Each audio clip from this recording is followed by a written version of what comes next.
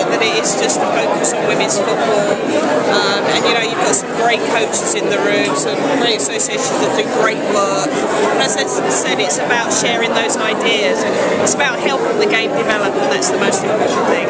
As I said, you were here representing England, giving some advice or experience from England, but has there been tips you've been scribbling down? Have there been things that you've heard? I think there's always something you'll take away, always something, which is really good.